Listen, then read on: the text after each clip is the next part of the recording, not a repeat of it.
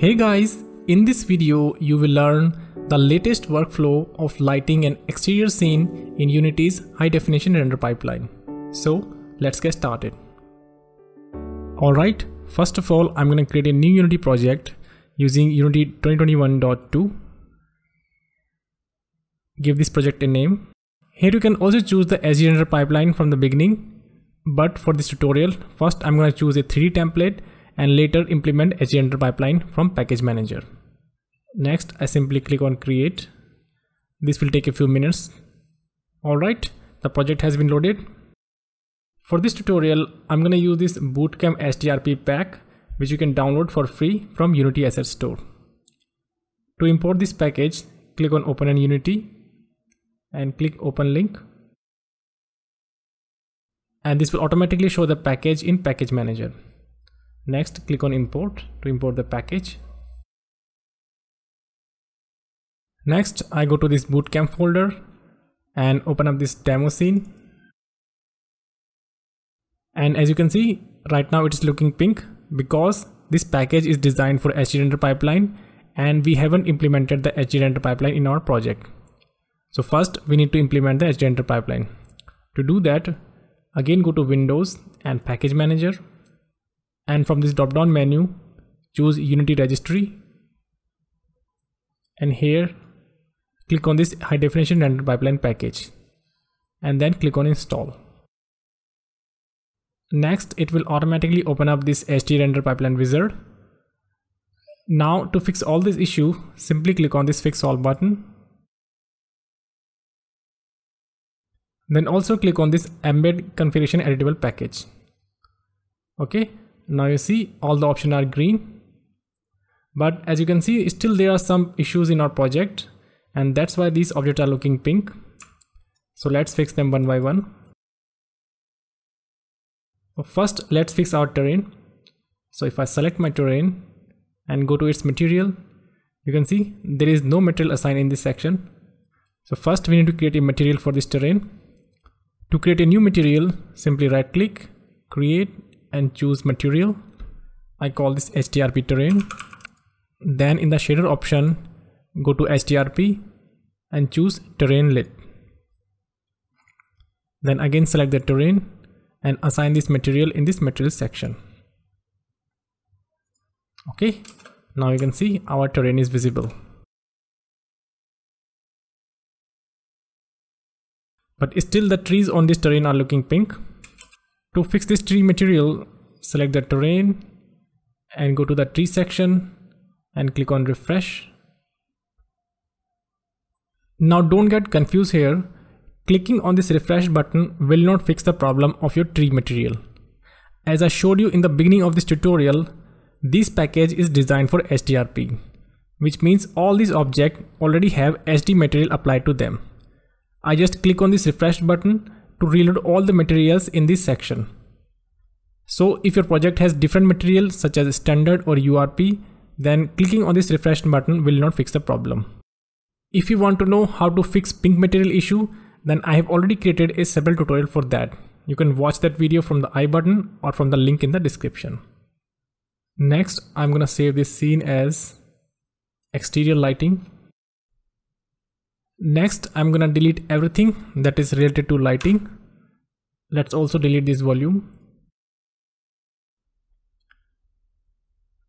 And also go to edit, project setting, and in that global setting, turn off these options. Okay. And now you can see our scene is pitch black. There is no light in it. Now we will start lighting from the scratch.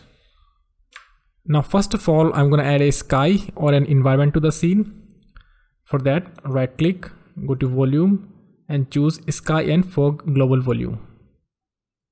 Next go to Windows, rendering and lighting, and this will open up the lighting panel. I dock this here. Then go to the environment section, and in the profile section we need to assign the profile of this global volume. So I click on this profile, and in the lighting section assign this profile. Then in the static lighting script choose Physically Based Sky. Okay. Now you can see, even though we have added a sky to the scene, but still everything is looking dark. So we also need to add a direction light. So for that, simply choose a light and choose direction light. I call this sun. Okay. And by default, this light is too bright because it's using a real world sun intensity, which is around 100,000 lux. So in order to correctly see this light, we also need an exposure control. So for that, right click, again go to volume and choose global volume. I call this post process. Click on new to create a new profile. And from the add override section, choose exposure. Click all to enable all the option. And here you can see from this moon icon, choose sunlit scene. And now you can see our sunlight is correctly exposed for this scene. Next, I'm going to adjust the camera. Then select the camera and press Ctrl Shift F. Set this value to 0. Okay. Then select the direction light or the sunlight and enable the shadows. In the resolution, choosing a high or even ultra. Okay. Don't worry about this bright grass. We will fix that in a minute. You can also enable this always refresh option if there are any animated material in the scene. In the post effect, I want to add one more override, which is tone mapping. And in the mode, choose ACES. This will provide a realistic dynamic contrast in the scene.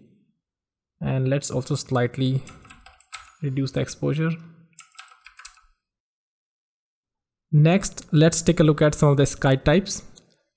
I select the sky and fog volume, and in the visual environment, here you can change your sky type, which is none, gradient, or an HDRI image. So let's say if you choose the gradient sky, then you also need to add a gradient sky override from here. So go to sky and add a gradient sky override, and also go to your lighting setting, and from this static lighting sky script, here you also need to select the gradient sky. Now here you can, as you can see, the sky is looking dark, and that is because the exposure is very low. So if I increase the exposure, you can see. And now here you can also choose different colors to create an interesting effect. Okay.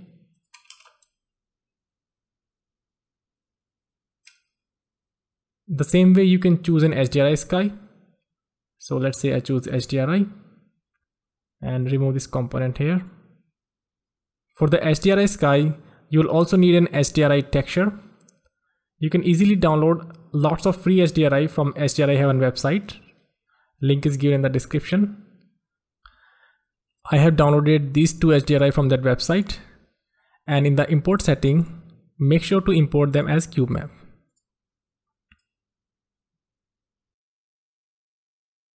Then go to sky and fog volume, and from the add override button, add an HDRI sky component. Click all to enable all the option, and here you can assign this HDRI texture. Again, you need to increase the exposure, but as you can see, the shadows are looking dark, and that's why we also need to assign our HDRI sky here. Okay. The only problem with this HDRI is that if I try to rotate the sun, you can see the HDRI remain the same. But if I choose the physically based sky,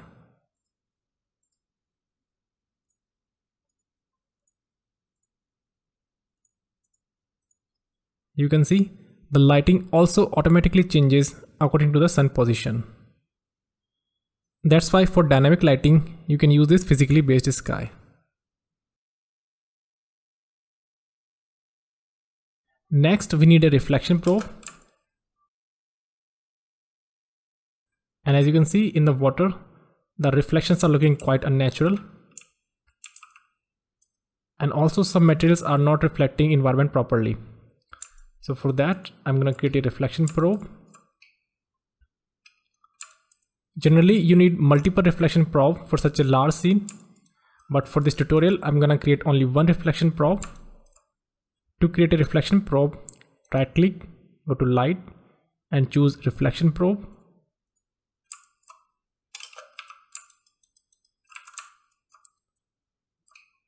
Move the reflection probe in the scene and increase the box size to cover the entire scene.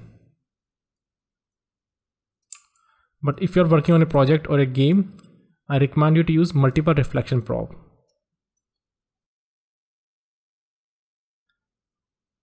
Then select all the objects and make sure they are set to reflection probe static.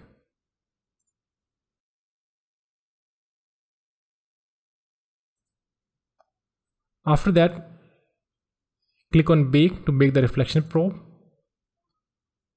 And here you can see we are getting better result with this reflection probe.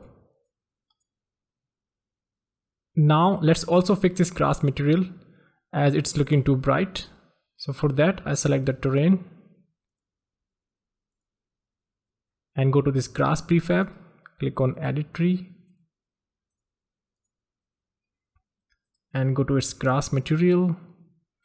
And as you can see, there is some issue with the diffusion profile. So click on fix and you can see it's already looking fine. You can even slightly darken the color like that. Then again go to terrain and click on refresh. And as you can see, now this grass is looking much more natural. Okay. Same thing you can do with other trees and objects. Next, I'm gonna adjust the fog in the scene.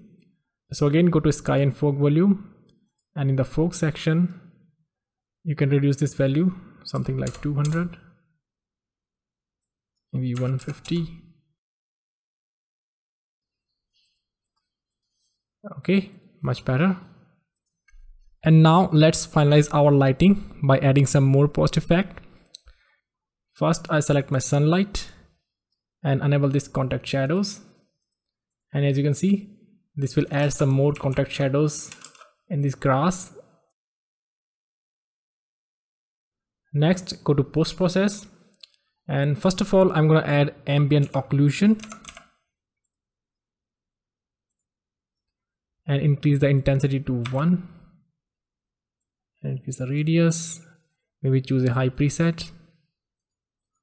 This will introduce more contact shadows, as you can see, inside the shack or in the grass. Next, I'm going to add blue. Search for blue to add some glow to the scene.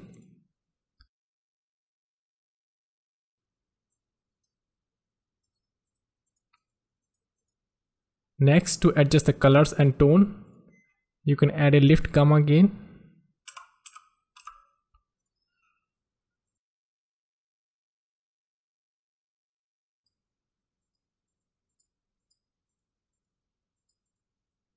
Next, you can also use color adjustment to fine tune the result.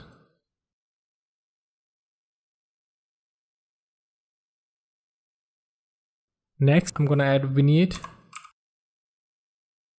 And finally, go to your camera and in the post anti-aliasing, choose temporal anti-aliasing. And here is the final result after adding this first person controller. If you have any queries regarding this tutorial, feel free to ask me in the comment section or join my Discord server. And for advanced tutorials about lighting and rendering, please give a visit to my Patreon page. Link is given in the description. And finally, thanks to all of my Patreon supporters, especially Hanasin Conan, Timidu, Izok Mok, Alexander, Brendan Manion, Florian Adrian, Francois Lobe Huden, Phoebe Liu, John Marks, Luis Elvis Hernandez, Marty Rand, Artemata, Silas Renagal, and the Masti. That's it for this video. See you in the next one. Bye bye.